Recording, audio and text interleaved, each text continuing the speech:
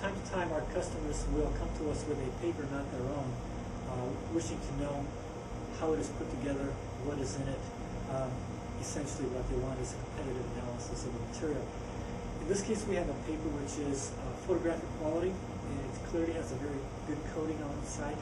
It's very flexible, fairly stiff, fairly thick, and the customer would like to know what kind of binders are being used, what kinds of fillers are used in the paper, and it's clearly coated.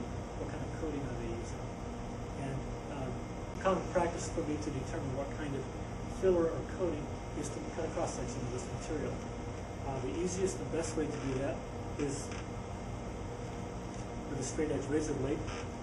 We'll cut our sample into an appropriate size, and very often simply cutting it at room temperature, bearing straight through with a very sharp, fresh blade is adequate.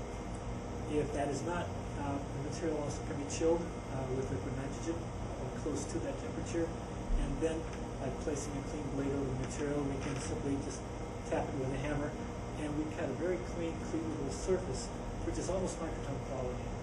So once the material has been cut, we can mount it vertically so that we can view it on edge and identify the various layers.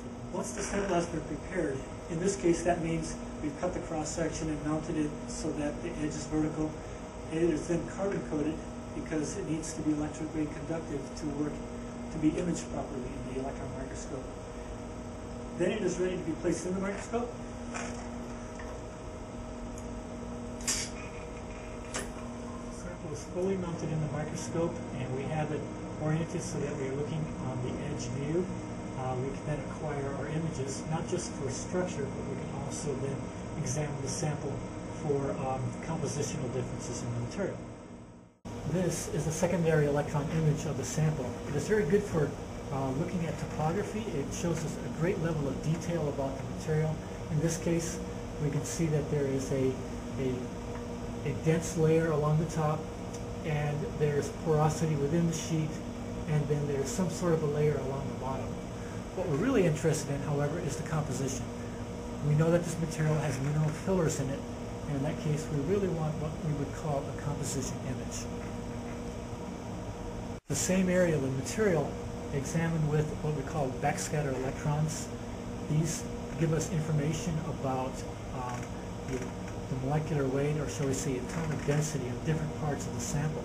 So we have dark areas which are either voids or very light atomic weight materials, such as wood pulp, which is primarily hydrocarbon material. But it also shows us that there's a mineral content to this material, especially along the top surface, just below the surface, and then again a very thin layer along the very bottom.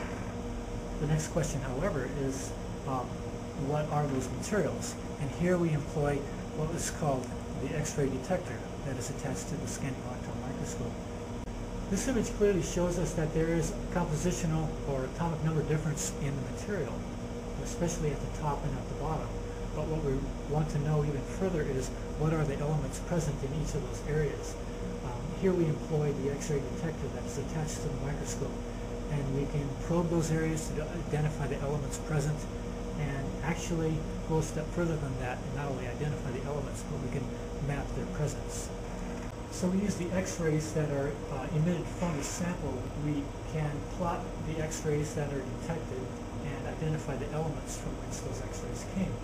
In this case, we have a spectrum of the X-rays from the coating of this paper. And we see that it is very high in aluminum and silicon, a modest amount of calcium, and a very, very small peak of titanium.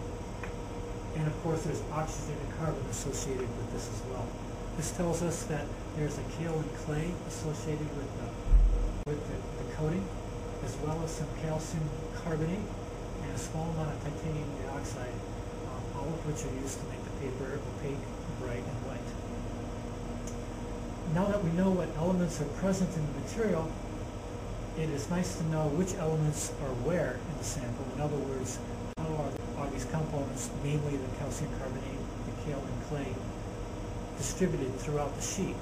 So we can, in that sense, plot the X-rays relative to location. In other words, we can create an elemental map of the material.